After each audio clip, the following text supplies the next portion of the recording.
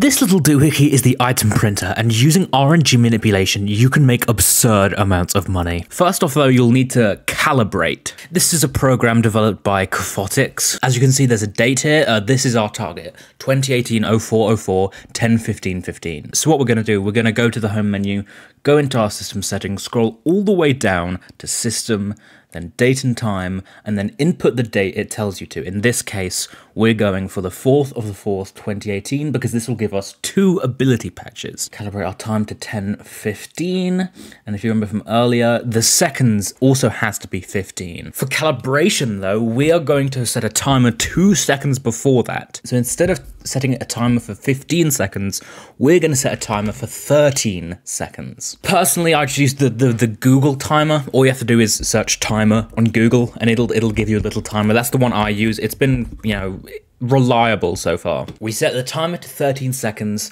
and you want to hit start on the timer the exact same time you press OK. So I'm going to do it now. 3, 2, 1, go. And as the timer's counting down, you want to go back into the game, talk to this person and wait till the timer counts down to 0. And once it does, you'll want to hit I want to print something. So mine's going off now. So if we go to one print job, give enough materials, as long as we have enough BP, to activate the item printer, it'll activate, and if we're on time, we should get 2 ability patches. It's gonna open up, and those aren't ability patches.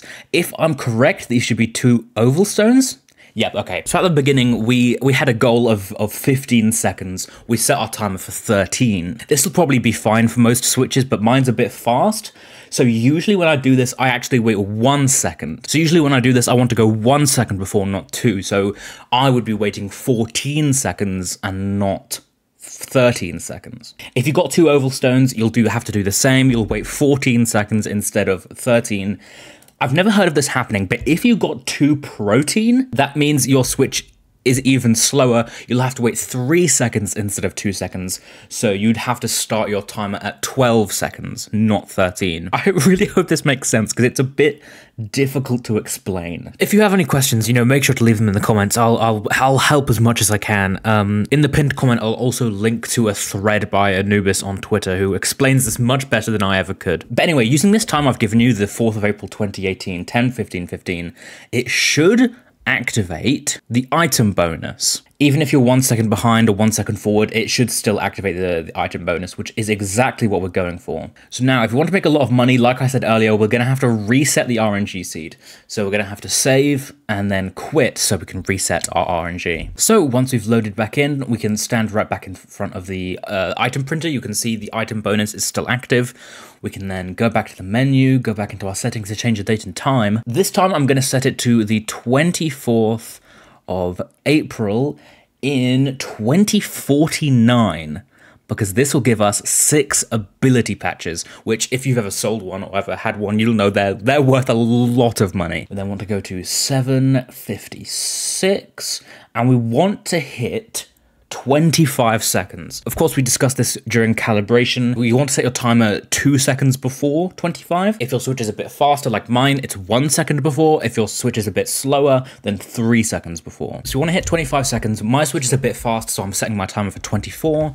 And we're going to go 3, 2, 1. Then we go back into Pokemon Scarlet, talk to this lady, but do not press anything until your timer is at 0. I've got a bit to wait, so I'll be back with you in a second. 3, 2, 1, and when your timer reaches 0, you have to press I want to print something. You can then go back to 10 print jobs, insert all your materials, and make sure you have all the BP necessary. And if you've calibrated correctly, we should be getting, that looks very promising. There we go, 4 ability patches, 4 ability patches, 4 ability patches. That is 12 ability patches total. I used this time specifically because it also gives you 10 lots of protein. If you're training Pokemon for competitive or for terror raids, that is incredibly useful to have. So stopping the time just there, that's about 4 minutes. In that 4 minutes, we got 14 ability patches. 14 times 125,000 is 1,750,000.